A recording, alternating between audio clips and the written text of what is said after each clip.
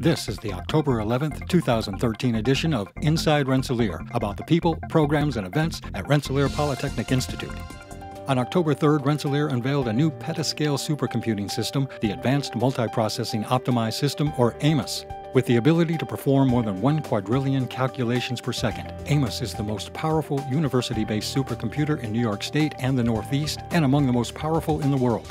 The first scoop of soil analyzed by the analytical suite in the belly of NASA's Curiosity rover reveals that fine materials on the surface of the planet contain several % water by weight. The results were published recently in Science as one article in a 5-page special section on the Curiosity mission. Dean of Science Lori Leshin is the study's lead author. President Barack Obama has appointed President Shirley Ann Jackson as a member of the Advanced Manufacturing Partnership Steering Committee 2.0. Comprised of leaders from industry, academia, and labor, the committee is charged with developing and enacting strategies to help revitalize the national manufacturing sector, create high-quality manufacturing jobs, and enhance America's global competitiveness. Engineering researchers had developed a new drape made from graphene, the thinnest material known to science, which can enhance the water-resistant properties of materials with rough surfaces. These nanodrapes are less than a nanometer thick, chemically inert, and provide a layer of protection without changing the properties of the underlying material.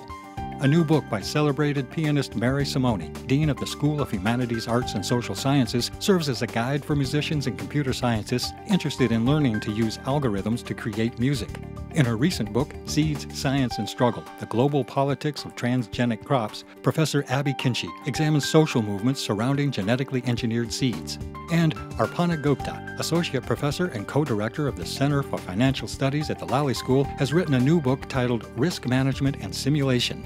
A new look at the early solar system introduces an alternative to a long-taught but largely discredited theory that seeks to explain how biomolecules were once able to form inside of asteroids. In place of the outdated theory, researchers at Rensselaer propose a new theory based on a richer, more accurate image of magnetic fields and solar winds in the early solar system and a mechanism known as multi-fluid magnetohydrodynamics to explain the ancient heating of the asteroid belt. Last month, residents of the city of Troy and members of the Rensselaer campus carved out time to participate in the Pre-Ramble Bike Skate Walk event to celebrate the inaugural launch of the Collar City Ramble. The Collar City Ramble is an all-access urban trail linking neighborhoods and schools with historic, architectural, natural, and recreational sites in the city of Troy.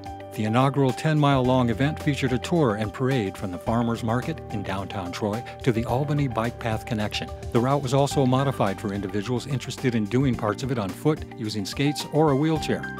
Troy Night Out is a monthly arts and cultural event that takes place on the last Friday of every month in downtown Troy. Last month, the event featured a host of Rensselaer student groups who showcased their talents in areas of juggling, acrobatics, robotics, acting, music, photography, and singing.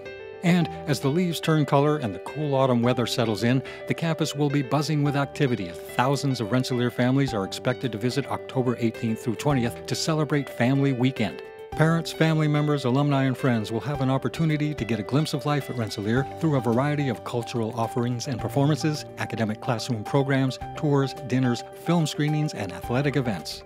And that's it for this issue. For more on these stories and others, go to www.rpi.edu/about/inside.